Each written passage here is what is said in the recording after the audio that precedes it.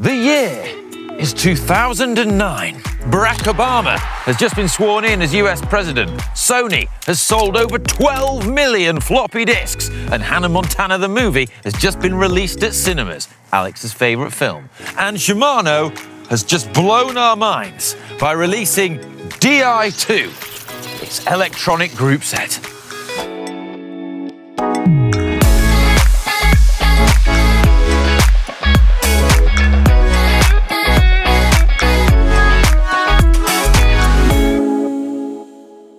So far in our Seismic Shifts series, we've looked at SIS, Hyperglide, STI, and they're all technologies which feature in this, and it's all been about arriving to this point, Di2, electronic shifting. Launched in 2009, Di2 was a massive deal for the cycling world. The first reliable, commercially available electronic group set.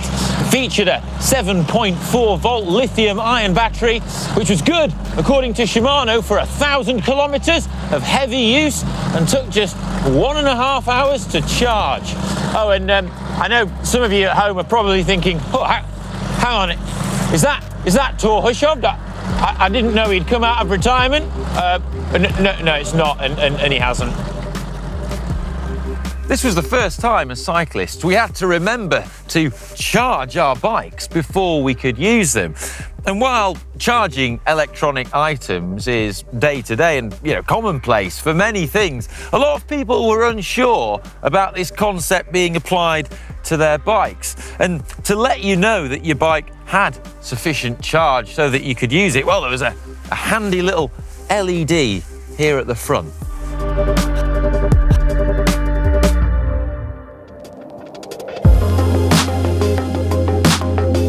The group set we have here is Shimano Dura-ace 7970. It's the electronic Di2 version of 7900. And I have to say, it's very easy on the eye. Shimano's done a brilliant job with the aesthetics of it. It's 10-speed at the back, and it's double chain set at the front. We've got a 5339 standard chain set.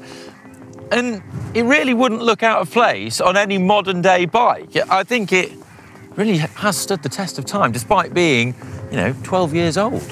There are a few other key differences from modern Di2. I mean, the mech designs, they're ever so slightly bulkier. They're a slightly different shape, and the material finish is quite different. The junction box, as you've just seen, that's dangling here from the handlebars and is a completely different shape and type to the one we have now. On modern Di2, it can be neatly integrated and hidden into the frame or into the bar end. And the battery, modern Di2 has a nice cigar-shaped battery which is designed to hide seamlessly into your seat post. This one, it's this rather clunky external battery, which is quite neat because you can sort of pull it off and charge it if you need to, but it's not the neatest looking design, is it, compared to the modern one. Here, that battery is mounted on the down tube just behind the bottle, and we did see it there quite often, but it was also commonly mounted on the bottom bracket area, just behind the chain rings too. A lot of people's surprise when this group set came out, it was 113 grams lighter than the mechanical 7800 Dura-ace that it replaced, and it was electronic, just like mind-blowing. It did still have a slight weight penalty though. It was 68 grams heavier than its mechanical counterpart at the time, so 7900 mechanical. But moving on now to 2021, and the tables have turned. Di2 is now lighter than the mechanical version. That's once you take into account things like the cables, which add quite a bit of extra weight in the mechanical group set. Amazing. So the original Di2 used a 5-wire design to communicate with itself amongst all the different components. And this is quite different from the modern Di2, which uses a 2-wire CAN bus method. The reason for having 5 wires inside the cables was to give each individual shift button a designated wire to send its signal down. So a press of one of the shifter buttons would then send the signal down that specific wire and link the circuit to the relevant derailleur to either shift up or down.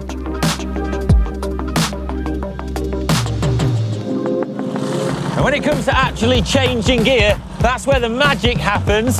You just press the little buttons and we get that distinctive like zoop, zoop sound that it's kind of become the soundtrack to either your bike or just on your ride on your friend's bike. Everyone knows that sound now and we can all relate to it. And it's achieved by having a tiny little servo motor inside the derailleurs that drives a worm gear to actuate the shift. Okay, so you probably sat at home and you're thinking, what on earth is a wormed gear? Well, it's a special kind of gearing mechanism that is able to reduce speed and increase torque better than other geared designs. But how does that relate to our derailleurs? Well, I'm going to tell you. So inside the derailleurs are little servo motors that aren't actually strong enough to actuate the derailleur normally. The little motors inside these derailleurs also turn at very high RPM, and Shimano incredibly cleverly worked out that by using a worm gear, they could manipulate these little motors into producing more torque and also turning at a speed that was ideal for precisely shifting the derailleur. Even with the speed dialed down on these motors, Shimano reckons that the electronic shifting we have here is 30% faster than the equivalent mechanical. One of the key differences with Di2, and an area where it excels, is that it requires so little input from the rider, allowing you to just, concentrate on the ride and enjoy that. Even the hand movement to change gear is just a very light press compared to having to push a mechanical lever arm considerably further. Di2 very quickly caught on with the pro peloton, and I've heard many pros talking about how it was a game changer and how it made a difference at a crucial point for them, whether that was, fighting for a wheel in a Belgian crosswind or sprinting for the line, and being able to change gear in that scenario when using mechanical, it would have been a sort of game of roulette, changing gear at that precise moment. But even so, that there were pros who were slow to adopt Di2 and perhaps weren't into the idea at all.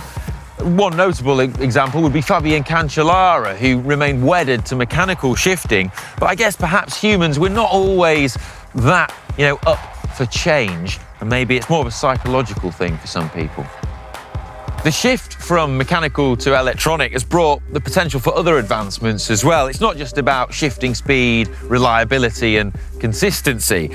You see, for a lot of riders, and beginners especially, thinking about having to change gear can be a little bit complicated. A lot of riders forget to not cross-chain and be in suboptimal gears. But Di2 can solve that problem. See, Di2 is smart. It has a brain. Not like the Terminator, don't worry about that. But it does have a synchro shift feature, which basically takes control of the front mech for you, so you don't need to worry about ever cross-chaining or being in a suboptimal gear. Or you can use the semi-synchro shift function, which allows you to change gear at the front, and then Di2 will automatically do semi-shifts at the back just to compensate and make sure that that transition is smoother. You can also use the eTube app now on the latest Di2 with its Bluetooth connectivity and actually lock off certain gears if you want, so that you can never get in them if they're a suboptimal ratio. And one of my favourite features is that Di2 has opened up the possibility to have additional shifters on your bike too. I mean, if we cast our minds back to the STI shifters that we looked at earlier, that was such a massive game changer, moving your shifters from the down tube up to where your hands were. But now we can have sprint shifters on the hoods so that sprinters can change gear when they're down there, but also climbing shifters. Riders like Chris Froome love having climbing shifters on the tops. And even these little sneaky hidden buttons in top of the shifters, they can be used to change gear too, so that if you're riding in an aero hoods position, you can change gear just with your thumbs on top of the hood. It's great. Over the course of these seismic shift videos, we've gone from, you know, indexed shifting on your down tube right through to, you know, electronic, semi-automatic, amazing Di2 shifting on your bars. And I've been struggling to think which of these innovations I think is the most important and which has made the biggest difference, because, you know, you think of like Hyperglide. Without Hyperglide, Di2 wouldn't be anywhere near as good as it is. So let us know in the comments, you know, which one you think has been the most technologically important. Now, I hope you've enjoyed these videos. And if you have, please subscribe to GCN and give it a thumbs up. And I'm gonna ride off into the sunset now, pretending to be Torhashoft. I'm not pretending to be Dan Lloyd.